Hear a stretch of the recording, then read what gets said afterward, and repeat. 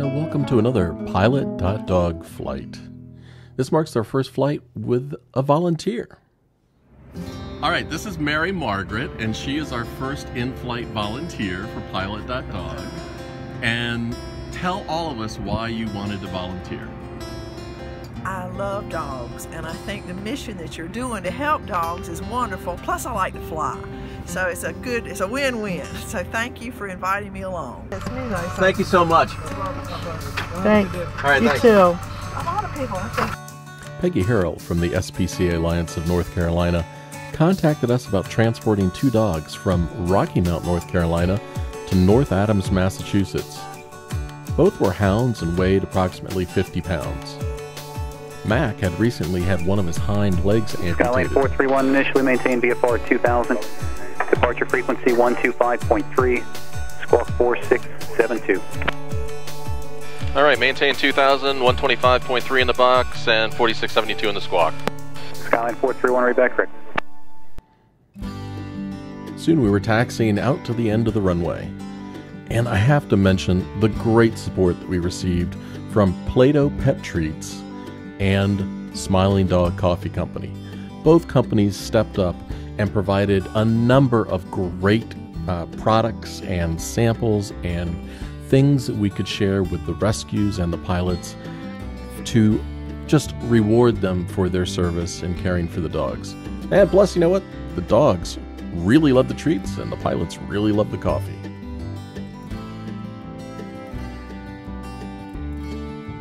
And also a special thank you to Pilots to the Rescue, one of the paying patrons on Pilot.dog. Thanks, guys.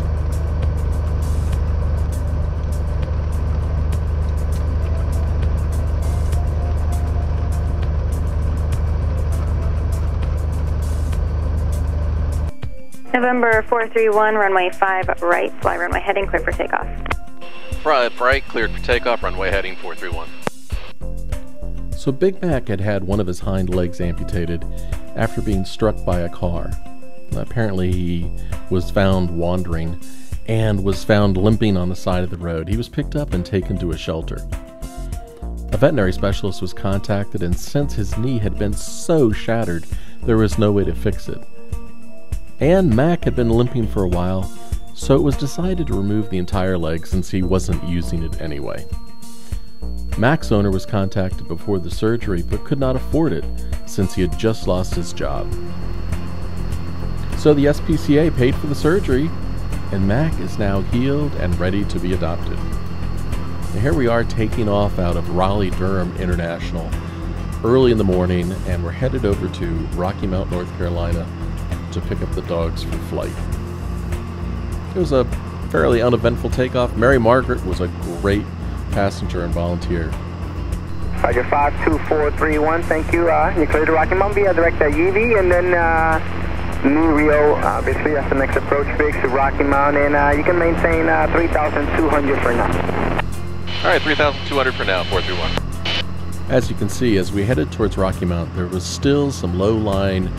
It wasn't fog, it was just a low ceiling that was sitting right over Rocky Mount. So I decided to file an instrument flight plan in the air, and we would do an approach into Rocky Mount.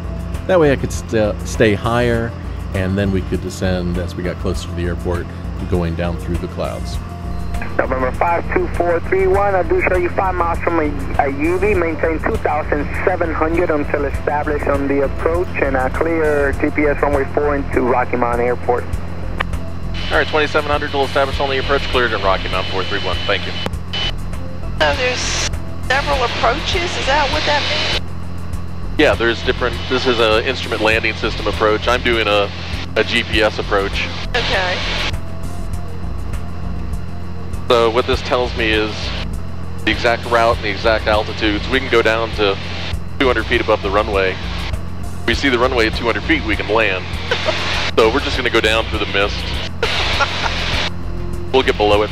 It's calling 1,300 foot ceiling, so this is just, since we have time, I'm just going to use all the precaution in the world. Yeah.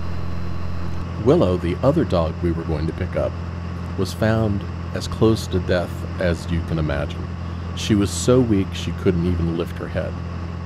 Peggy from the SPCA said, quote, "Poor Willow had just about lost hope in the shelter. When we got her to the vet, we found she had hookworm, ringworm, and was dehydrated and starving. She had run away from home a couple of months before, and she was found wandering the streets, scared out of her mind. She's all healed up now, and she's gained 16 pounds, unquote. It turns out while donations were being requested to pay for Willow's care, Willow's owner found out, and he wanted his dog back. He came to see Peggy, and Willow was so afraid of him and wouldn't even wag her tail when he called her name. This told Peggy everything she needed to know. And by this time, Willow was legally hers, but she wanted to be fair with the man and said, "Hey, if you can pay for her care, we'll exchange Willow and you could be on the way." But the man couldn't pay or didn't want to pay for Willow's rehabilitation. So at that point, the man shook Peggy's hand and told her she could keep her. He also told her that Willow had just had 4 litters. So poor Willow had been through a heck of a lot. And here we are arriving in Rocky Mount. The dogs are Mac and Willow. Oh, there they are at the fence. Yeah. Hey! Nice to meet you. And you're Steve. I'm Steve. Hi, nice to meet you. Hey, Tommy. Mary Margaret. Oh, Mary Margaret. Yes, that's right. You Hey, did. hey, The Tommy. Here today. Got 2 beautiful dogs here. Lawson and Tommy were such fantastic people. Oh, heavens above. Oh. These These are actually from Our sponsors. Oh, really? This Awesome. is Play-Doh, Yeah. which is treats Yep. for the dogs, and then this is amazing coffee. I had some this morning. It's delicious. It's from Smiling Dog. Really? Yeah, so Yeah. 25% of their sales go to support rescues. Oh, Yeah. And the dogs greeted us. They were so kind and peaceful. Thank you so much. We have a dog at home. Oh, good. Thank you. Enjoy that. That was so sweet. Since we got here. Yeah, they have. I know. We asked them not to feed them because that way they won't get sick. But And they didn't. She had just enough food to take that food. that's fine. That's all she had. Yeah, 'cause we don't want her getting sick with that. She's got her tail between her legs. It was amazing. Hey, Big Mac. But you know, they said that he wasn't using the leg much, so he was mostly going on one leg. I know it, and Hi, Willow. I found out because I didn't know until today. I was asking at the bedside. Hi, Willow. He was hit. On the way to Rocky Mount, we received a text from the pilot meeting us in our stop, Georgetown, Delaware. Scott said he'd be just a little bit late due to ground fog in New York, and he was unable to take off. We told him that was okay, stay safe, and we'd wait in Georgetown, Delaware for him. And then it came time to load the dogs up in the plane for our flight to Delaware. Tommy helped lift Big Mac into the plane, and Pam got them all harnessed, arranged, and strapped in the back.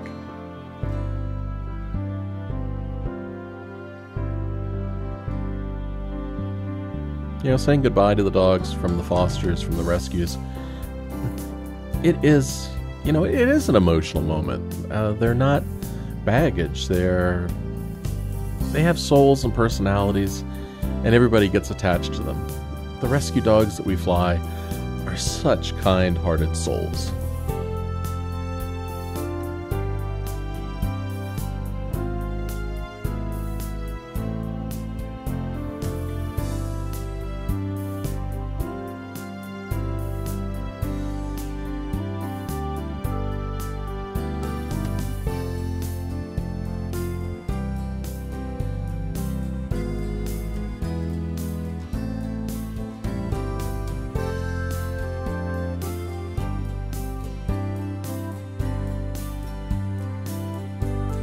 Lawson and her husband Tommy met us at the airport with Mac and Willow. They're volunteers for the SPCA and agreed to transport the dogs to the airport for Peggy. And what wonderful dog-loving people they are. They treated the dogs as if they were their own.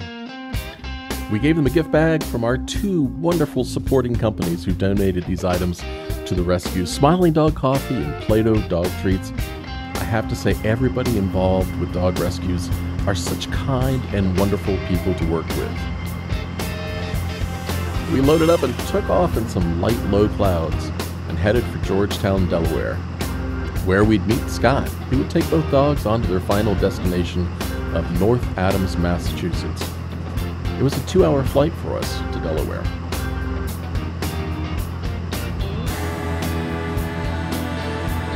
It did get a little chilly up there. But Pam came prepared and had blankets for the dogs. She covered them up and made sure that they were nice and warm. And she was kept warm by them snuggling up to her. You know, when dogs are cold, they like blankets. And we set the blankets onwards with them so they'd have something familiar with their scent on it to comfort them. At first they were a little uncertain about cuddling with Pam, but in no time they had their heads on her lap as she rubbed their heads and ears, and they soon bonded tightly with her.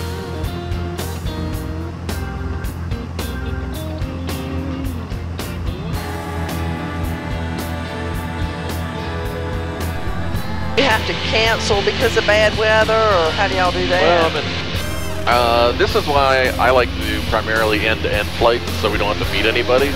Because since I'm an instrument pilot, you know, we can go into bad weather. If we were going all the way to Albany, we could go up and land there.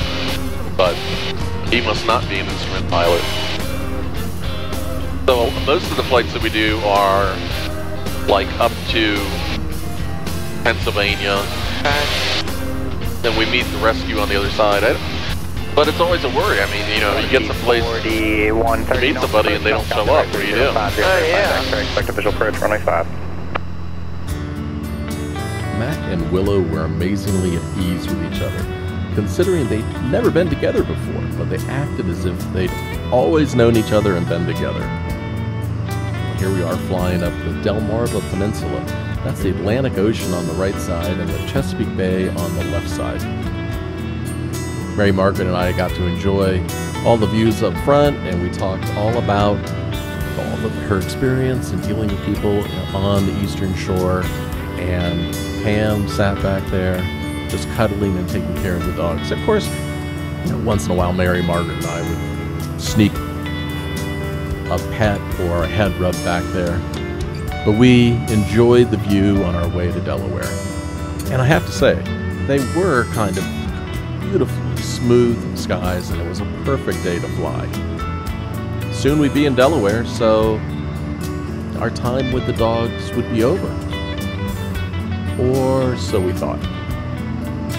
There was more to the adventure. Here's Big Mac getting his head rubbed with Willow, with her paw on his nose. So cute.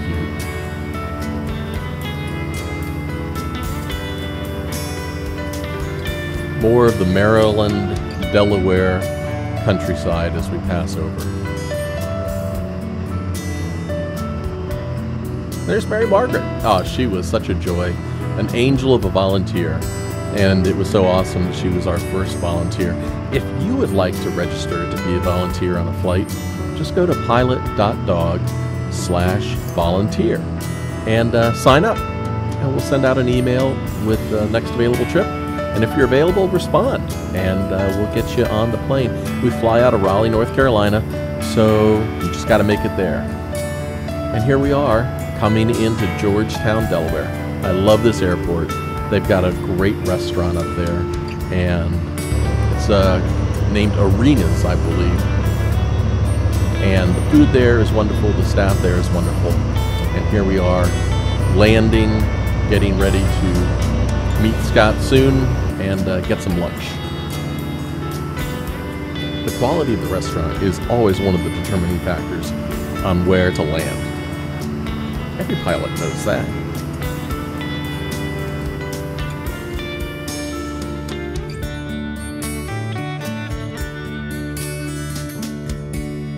So after an uneventful landing in Delaware and then taxiing up to the terminal, we were ready to kill a little bit of time as Scott was flying south.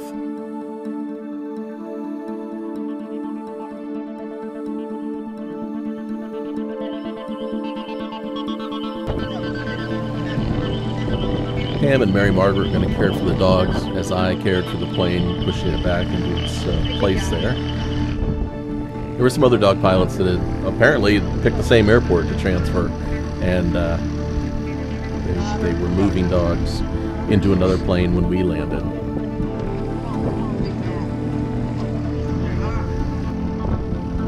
And Mary Margaret took the dogs up to the grass area. Well, we were killing time at the restaurant, and the dogs were hungry. They kept putting their noses up in our food, near our food, and they obviously wanted to eat. But thank God we had the Play-Doh pet treats with us, and they loved them. Those chicken thinker stick things that Play-Doh makes did the job and filled them up just enough to make them comfortable. So we decided that we needed to get further north to help Scott, because Scott finally took off around 1:30, but texted he had a dilemma since it gets dark early and his airfield was a grass strip with no lights. He needed to be back home before dark. His flight to Delaware would take about 2 hours, and then 2 hours back, and that wasn't including dropping the dogs off in Massachusetts. So we volunteered to fly further north to shorten his trip. And after some planning, we loaded up the dogs and flew another hour north to Lancaster, Pennsylvania.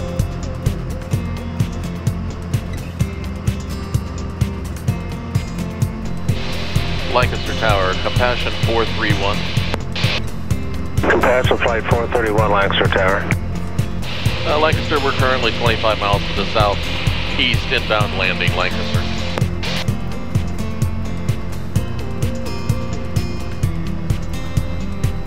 Compassion Flight 431, make straight in approach, runway 31, report a 3 mile final.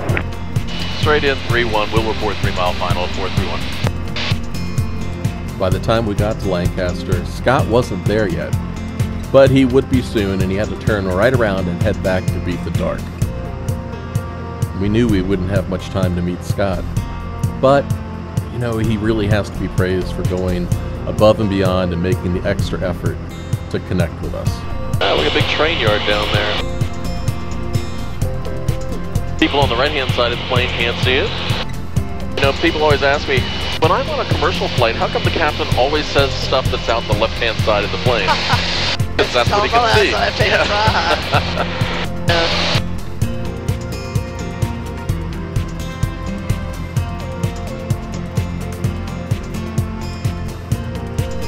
Compassion Flight 431, runway 31, clear to land. 31 cleared to land over Boca right now. So here we are making our approach into Lancaster, Pennsylvania. I don't know if you can tell in the video, but it's starting to get dark. You know, in the wintertime, it gets dark early, and even though the skies were pretty clear, a little bit of high clouds, it was getting dark. So we made it down on the ground, and then we taxied over to get fuel and also go to the FBO. There we go. There we go, princess. Oh, little girls and boys, y'all better not be getting used to being spoiled. It's too late. Sweetie pie. Hang on. There you go, buddy boy. Baby.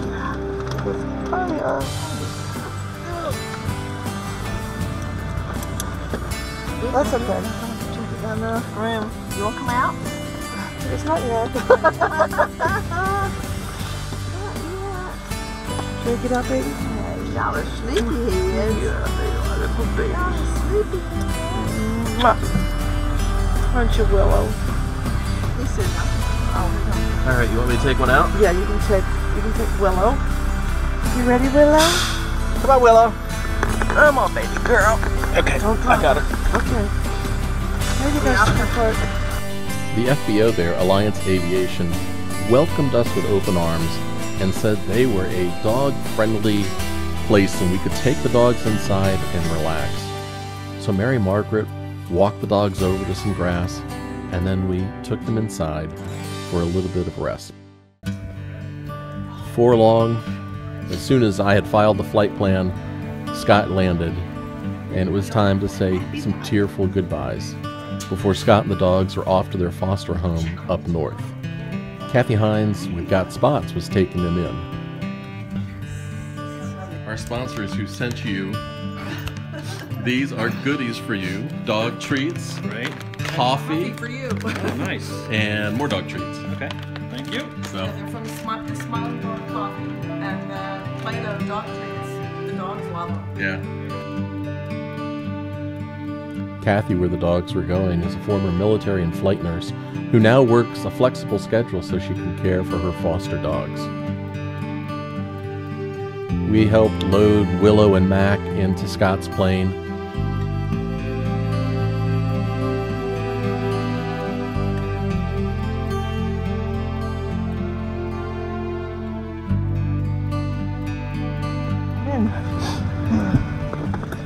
Oh my goodness. I'm sad, but exciting. And I know. all of the It's, above. it is.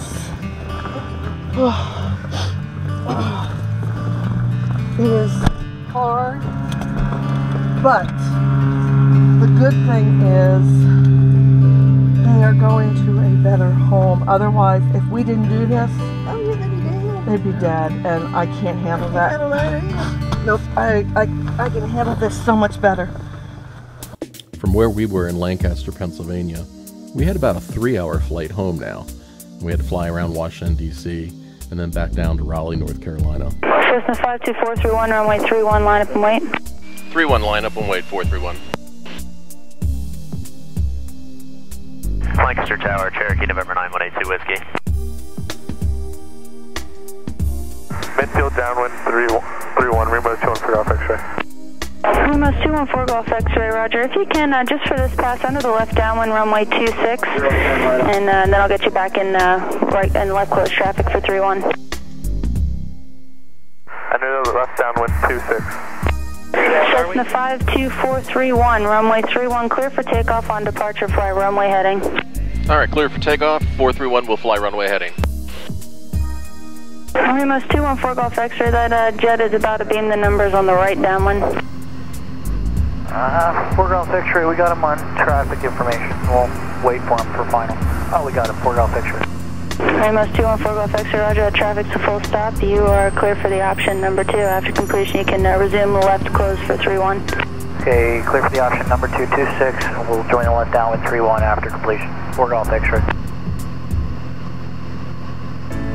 As you can tell in the video, it was getting darker, and I had realized there was no way we were going to make it home before dark. So I had filed an instrument flight plan for our flight home, and perfectly comfortable landing back home in the dark. But that's my second choice. But we did discover how hungry we were because we hadn't had anything to eat since lunch, and it was getting later. We were sad. We'd done a great thing for the dogs, and the sun setting just seemed to, amplify our emotions. Luckily, though, we discovered there was some more of Mary Margaret's amazing sausage biscuits that she had made to take on the flight, and we found them, and that was our dinner. I think, these little sausage biscuits, and we snacked on them, and they were delicious. We flew down the Chesapeake Bay and just had the most amazing sunset flight on the way home. It was the perfect end to a perfect day.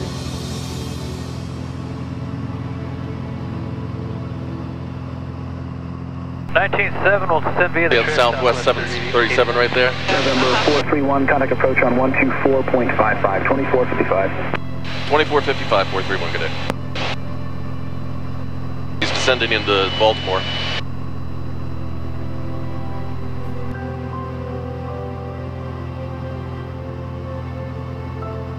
approach, Skylane 52431 with you at 6.0. 52431 for Dover, Baltimore altimeter 3038. 3038.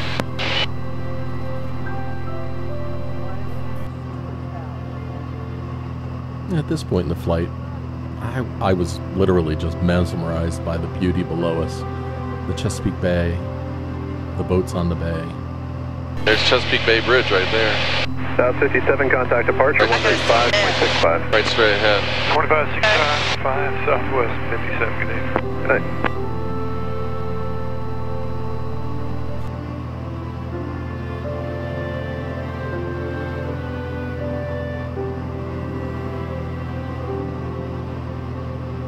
So Annapolis will be on our right side. That's Kent Island on the other side of the Bay Bridge. Oh, look at this, Pam, off to the left. They're building some sort of island. Oh, wow, they are. Mac and Willow had already made friends at their new foster home before we ever got home. And Mac was already taking a nap as we watched the sunset, and Willow was watching TV. Since we landed, this is a picture that we received of Willow when she first made it to the shelter, how emaciated she was. But now, this is when she arrived at the foster home. Max made a new friend, and he's running around the backyard, following his new friend, the pit bull, and they're having a grand time. You can be a part of our dog rescue team. Just visit us at Pilot.dog and become a patron. You can pledge as little as $1 a month. You can set a cap on how much you want to give each month. It doesn't matter. Any amount helps. Please help us save dogs.